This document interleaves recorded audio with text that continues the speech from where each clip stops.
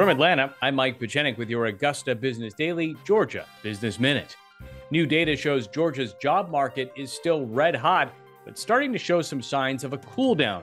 The state's unemployment rate rose slightly in October, up from 2.8% to 2.9%. That marked the first increase since hitting an all-time high back in April of 2020. State officials say despite some isolated layoffs, jobs are still plentiful. And speaking of jobs, an aerospace company is creating about 1,000 of them just outside of Atlanta.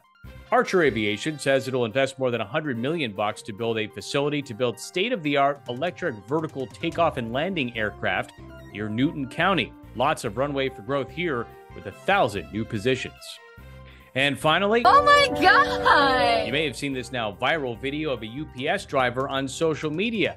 Newly minted American citizen Yoel Diaz is showing off his first paycheck since passing his exam. Diaz emigrated to Arizona from Cuba and has been working as a seasonal driver for Atlanta-based UPS. His wife captured the milestone and posted it to Instagram. People have now viewed it more than 3 million times.